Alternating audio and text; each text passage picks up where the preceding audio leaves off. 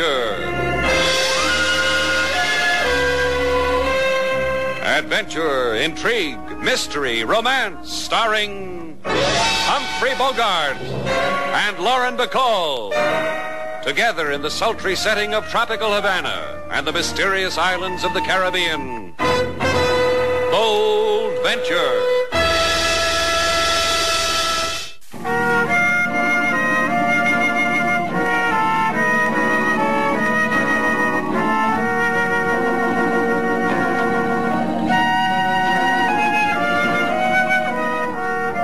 Once again, the magic names of Humphrey Bogart and Lauren Bacall bring you Bold Venture and a tale of mystery and intrigue.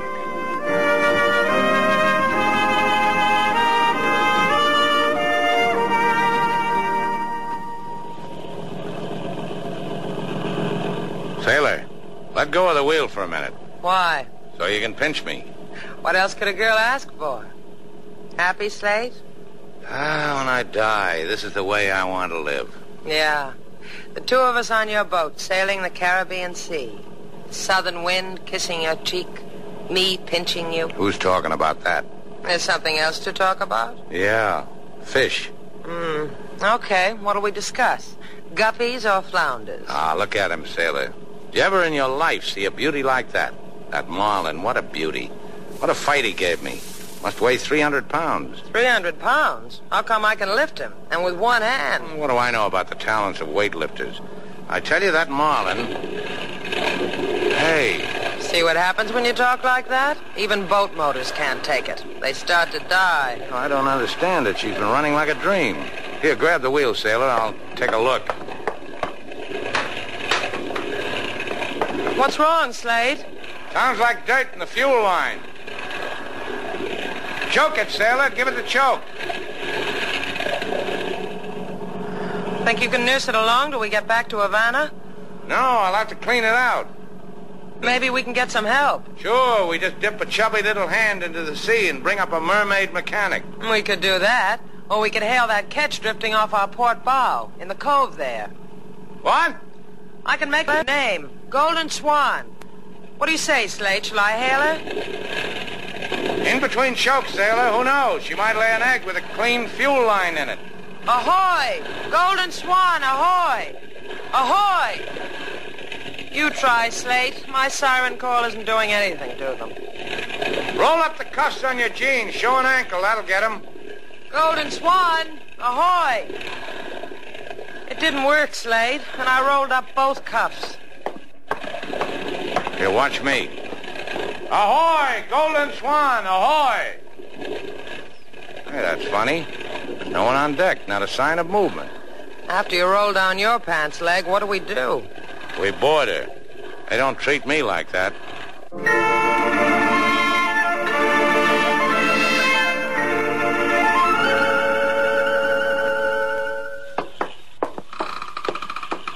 Hold my hand, Slate. I've never walked through a ghost ship before. Eerie, isn't it? The other hand. This one's got a stalk of celery stuffed with Roquefort I swiped off the captain's table.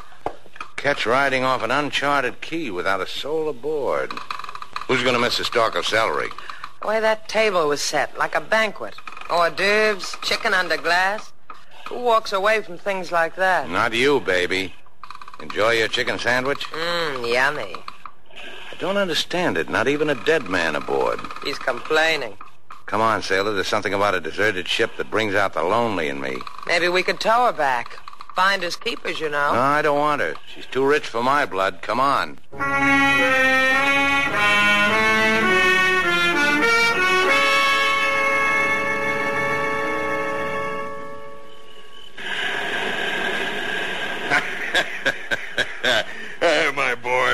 My boy. Cut it out, will you? Oh, now, Johnny, boy. Lad, don't take it to heart. Try it, Captain. Pick yourself a palm tree, lean against it, and enjoy the night. Just leave me alone. You don't like me. Captain Carey isn't good enough for you. He talks too loud.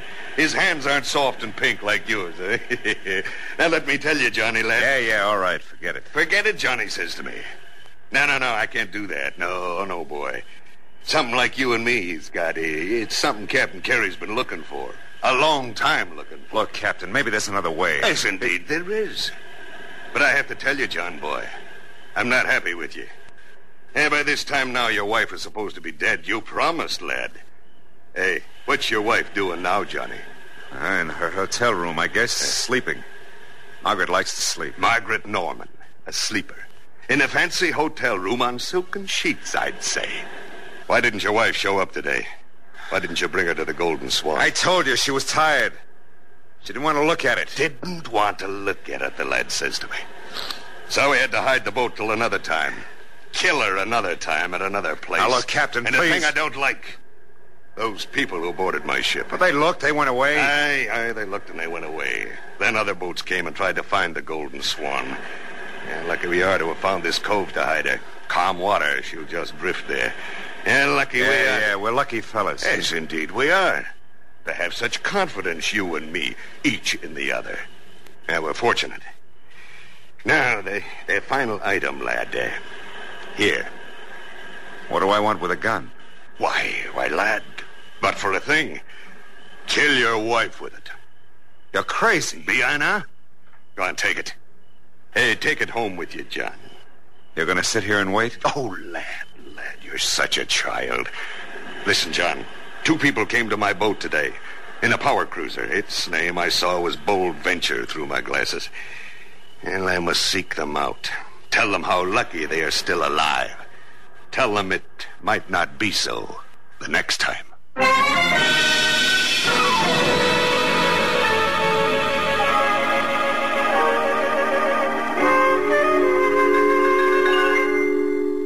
Come on, sailor. We're not making a dent in the brain of the inspector of police. Oh, don't grow impatient, senor.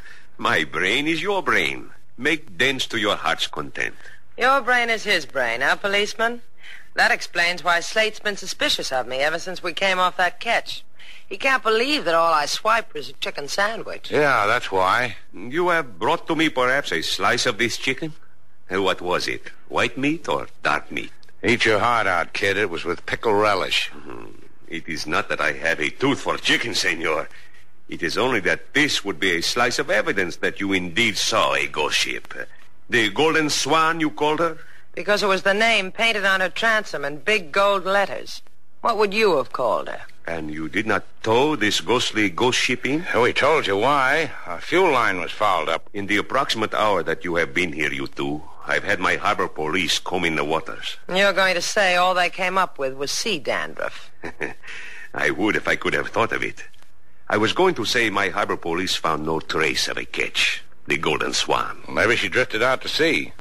She was there, LaSalle. We walked her deck, spied into her cabin. I think you do not need police, senorita.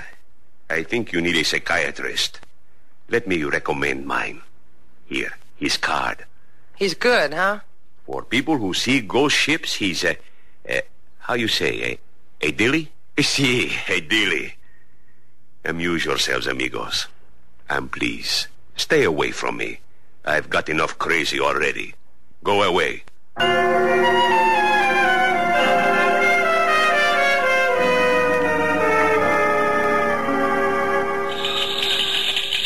How much longer are we going to have to wait? How do I know? Just seems to me that the registry office ought to have a better system. What do they do? File data about ghost ships on ectoplasm? What are you so impatient about? Here comes Senor Mercado now. My apologies, Senor Shannon, Senorita Duval. I have kept you waiting too long. What'd you find out about the Golden Swan? The Golden Swan, owned and capitan by one Capitan Carey. And, senor, I whisper this in your ear of this Capitan Carey. Bad, nothing but bad. Suspicion there has been of him. Like what? 2 ships of the Capitan blew up in port. One in Macau, another in Montevideo. Insurance was collected. However, the 2 words have been whispered. What 2 words? Skull and doggery. That goes without saying. Now, how about the Golden Swan? Of this I know nothing. It has not been reported in these waters. That is all I can tell you. That's enough. Come on, sailor.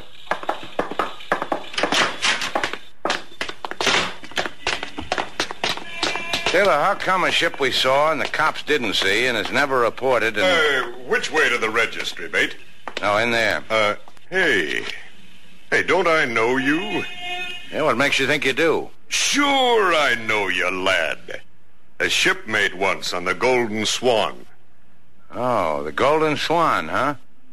When were we shipmates? Oh, that old death ship, the Golden Swan. Oh, you see her again, mate. Keep away from her. Take it from an old shipmate. You trying to tell me something, old shipmate of mine? I said it. Now look, Buster. My boy. Remember the old days? Old me, handy with the shiv, the knife and the ribs? Sure you remember. So remember about the Swan. Keep away from her. Goodbye, my boy.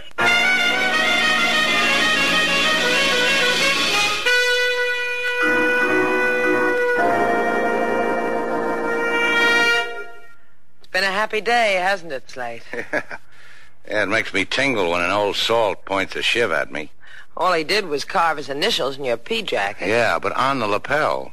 Let's leave it like that, huh, Slate? Like two ordinary people living a humdrum existence. How come we see things no one else does, Sailor? How can complete strangers stick knives into us? We're talented. I'll get it. I'll get it. Grab your darning needle. Start being humdrum. Shannon's place. Slate Shannon speaking. Mercado speaking.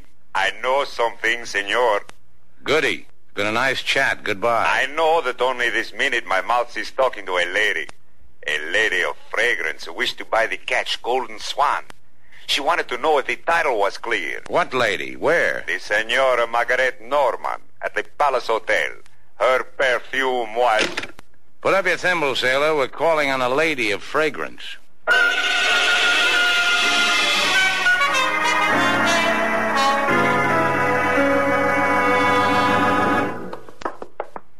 I'm telling you, mister, you can't go in there. That's Mrs. Norman's suite, and she... Yeah, I know. She left orders not to be disturbed. So make a snappy right turn, walk down the hall, turn right, turn left, and then you go through the door to the...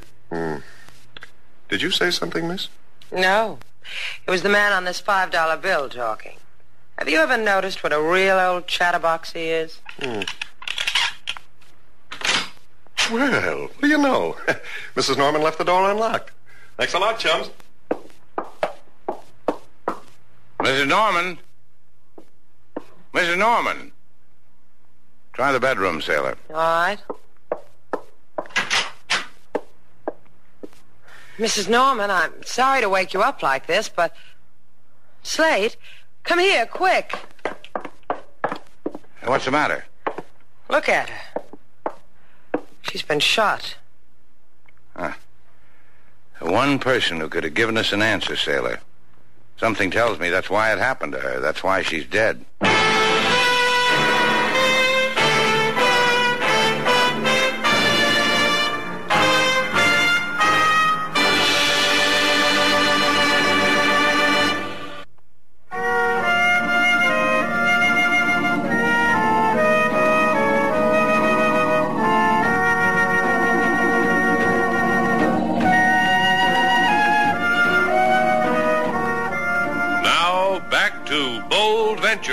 Our stars, Humphrey Bogart and Lauren Bacall, and the second act of our story.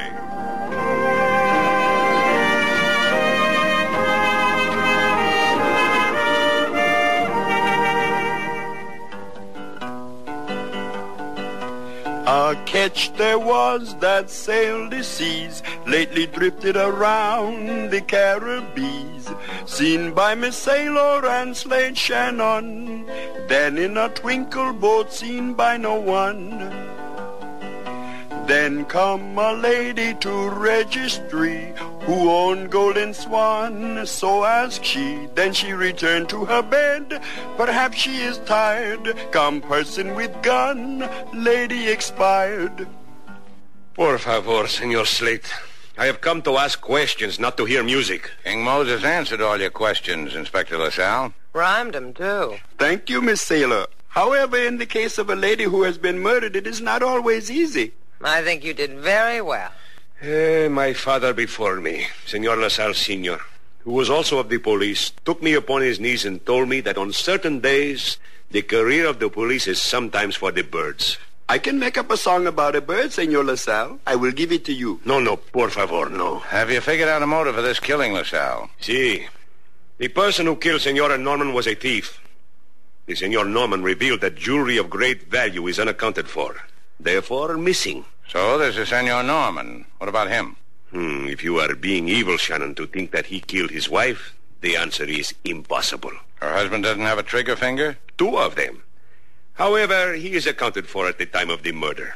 Too far away from the scene of the crime. Discussing business with a Senor Capitan Carey. We checked with this Capitan Carey. Captain Carey. Now, that's a name that brings back a memory. Just for the record, LaSalle, what does this Carey look like? Heavy set, big all over. This way and this way. Beaten with the weather. Not too much hair, but down to his knuckles with tattoos. Something tells me I've seen those knuckles clutching a knife. Think your minions can find him again? It is important to do so, senor? Yeah, it's important, and I'll help. The captain was Norman's alibi. Let's see how much Norman will cover for the captain.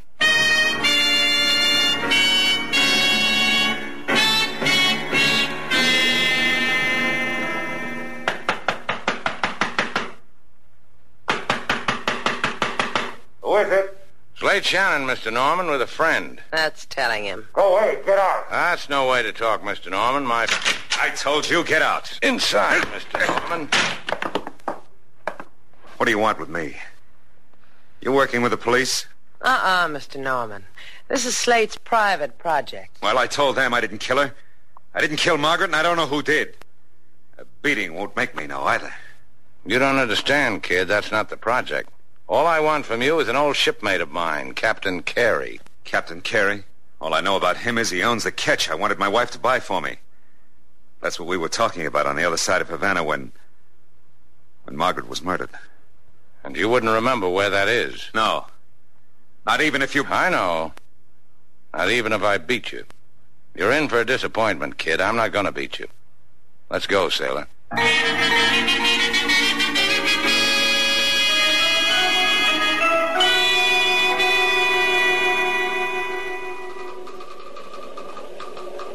I admire you, John boy. I do indeed. Thanks.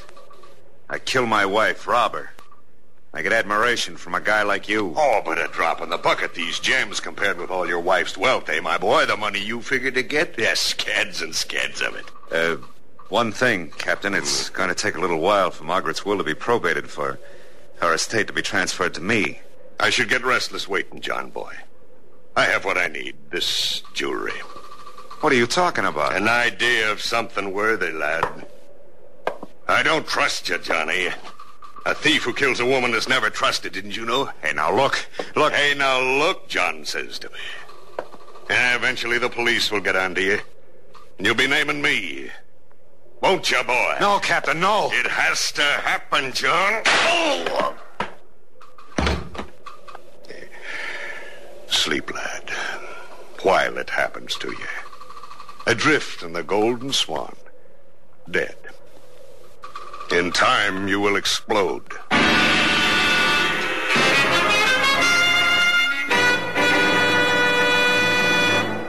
Come on, sailor, on your feet. Slate, we've already looked in every waterfront hole in Havana for Captain Carey. How far can you go on a crummy vendetta? Till one of us drops, me or him. Well, you take it alone this time, Slate. I'll stay here at the hotel to rest my weary jeans. I'll get it. Shannon's place, Sailor Duval. Inspector LaSalle, senorita. We have found Capitan Carey. Don't you lay a finger to him. He's Slate's. It's LaSalle. He's found your boy. Here, give me that phone. Where? Where is he, LaSalle? In my office. He laughs in my face and tells me how he does not know where is Senor Johnny Norman. He says... Maybe he'll tell me, LaSalle. Just hold him there. Bye, sailor. You kidding? I'm going with you.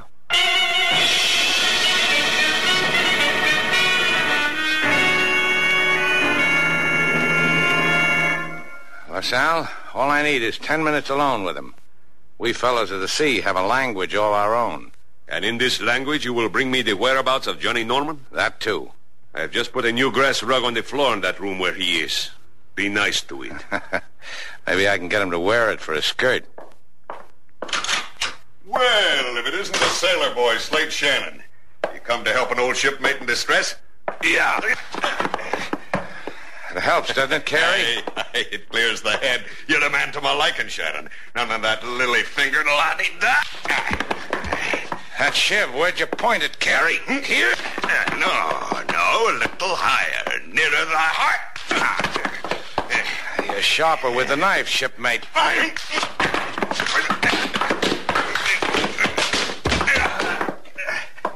You unconscious, Carey? If you are, I'll hate myself in the morning. Hey, what makes your blood boil so, lad? What is it your brain's drooling for? I already got what I want, but I'm running an errand for a policeman. They want Norman. They want a murderer. All right, they can have him. I'm weary of the lad. Where? On the Golden Swan, 2 miles off Verdugo Key. Is there anything else your seaman's heart needs? Now that you mention it. So I'll hate myself in the morning.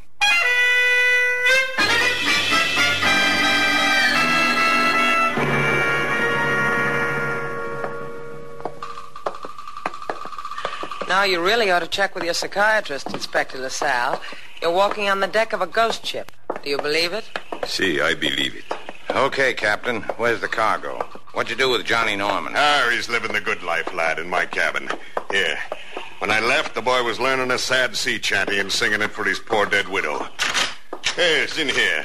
John, boy.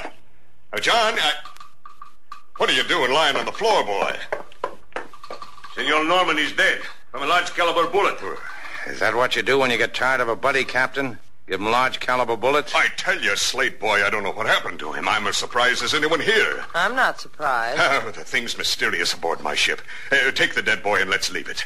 Yeah, what's your hurry, Captain? Well, it's my ship. I said get off it. You know, Slate, the captain didn't want to come out to the ship in the first place. I wonder why. Yeah, a fellow might think the ship was going to blow up in his face. What are you saying, Shannon? Our captain, boy's got a history. Rumor has it he time-bombed 2 ships. One in Macau, one in Montevideo. That is an interesting... Slate, watch him. I've already got it, dear girl. My gun. Waiting for me in my desk drawer. The same one with which you killed Senor Norman? You'll never know. Don't be a fool, you know, but I will. Oh, Shannon, help me. Yeah. Hold him, LaSalle. You're a fool, policeman. Get off my arm. He'll do that. Did he get you, LaSalle? See, here in my shoulder. Finish it for me, Slate. Well, don't stand there, sailor. Give LaSalle a hand. Here, put your armor on me. Gracias. Sit down here. On your feet, Captain. Come on your feet. We've got to get off the boat, lad. Yeah? How much time do we have, Carey? I don't know. Not much. None, maybe. I think we should get off the boat, lad. Now, just take it easy. I want to give LaSalle your confession. Who killed Mrs. Norman? John Boy did it. I swear it. Did you help him? We'd better get off the boat. John wanted his wife to buy him this boat. He was going to show it to her, wasn't he? Then somehow he'd leave her alone on it, and it'd go off. Is that why we saw the Golden Swan floating around, Captain? I'm warning you, lad. Off the boat. Where's the time bomb hidden? It's going to go off soon. Who killed Johnny? I'll tell you ashore, lad. I want a confession. Sailor's my witness. Hi. LaSalle's fainted, Slate. Got a cigarette, sailor? Sure. I'll light it for you. Here. Thanks. Slate, what's all this business about we're going to get blown up? That's a trick the captain has. Listen. The bomb's in the hold. An alarm clock wired to dynamite, strung to the ceiling, a little after the engine. Well, that's a nice place. Very. Get it for the love of Mike. Oh, there's lots of time. No, lad, there isn't. There's 10 sticks of dynamite. Who killed Johnny? Get the bomb. Who killed him? I did. Let's go, Captain. Get the bomb. We'll be too late. It'll blow up. Make him hurry, Slate. Come on. There it is. Get it. Yeah. Tear out the wires, Captain. Yes. It's done. Yeah, me too. Sailor. Uh-huh. If I ever get brave like that again, wire me to 10 sticks of dynamite and set me off for 10 o'clock.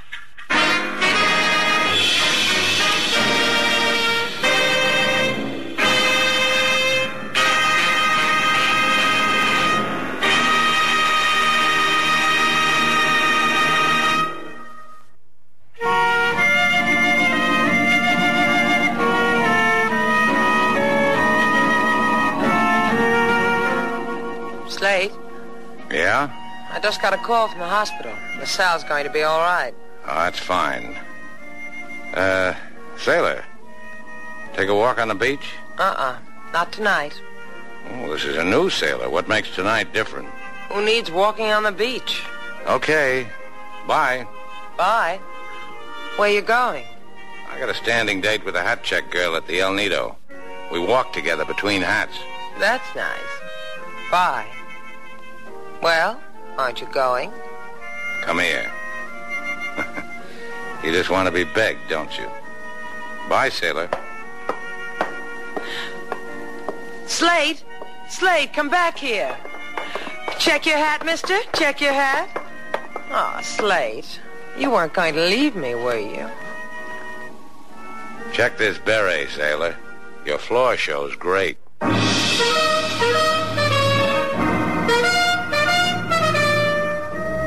And so our two stars, Humphrey Bogart and Lauren Bacall, have brought to a close our latest bold venture story. Special music was composed and conducted by David Rose. May we invite you to listen again next week at this time for another exciting adventure starring Humphrey Bogart and Lauren Bacall together in Bold Venture.